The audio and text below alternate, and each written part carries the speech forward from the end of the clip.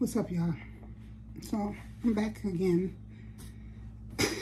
So I just came home and I had to go out to the liquor store because, as y'all know, tomorrow is my grandson's christening.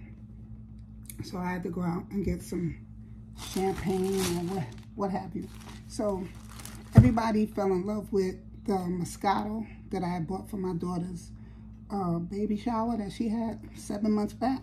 So I just bought some more of that blue Moscato. This is, when I tell you, this is good. This is good. But I only felt like, I bought 5 bottles.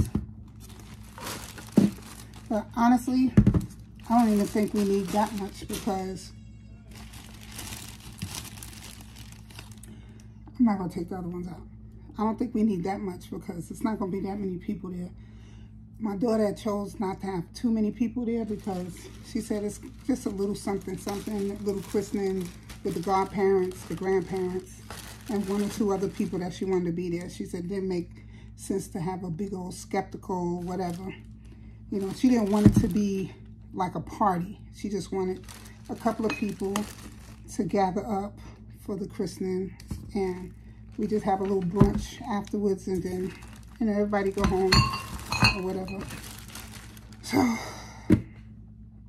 that's it. But anyway, I think 5 bottles is good because I think it's going to be maybe about 12 people all together. So 5 bottles of Moscato should be good because mostly everybody don't drink, and it's not going to be like a thing where we're gonna have hard liquor, nothing like that. It's just like some mimosas and stuff like that. So they can either drink it plain because it's good plain and it's nice color blue, or they can mix it with some orange juice and have some mimosas. But either way, I think 5 is good because it's only gonna be about 12 of us. So 5 bottles, ain't nobody trying to go home drunk or nothing like that. So, and then my sister probably have some Moscato also because she keeps Moscato at her house. So basically we're going to go to the christening, and then after that we're going to go to my sister's house for the brunch, and I'm going to video all of that so y'all can see what goes on and this, that, and that. So I just wanted to show y'all what I got from the liquor store for the christening. So I'm going to go in the room. It is so nice outside, y'all. It's so nice outside.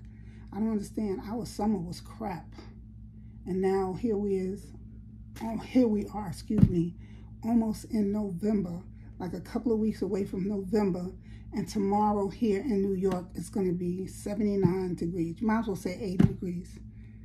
And then Sunday it's going to rain, and it's only going to be 50-something degrees. This weather is crazy. But anyway, I'm going to go. I got me some food in the room. I'm going to sit down, I'm going to eat, I'm going to chill. I'm going to get my stuff ready for tomorrow. The christening starts at 10 o'clock tomorrow morning.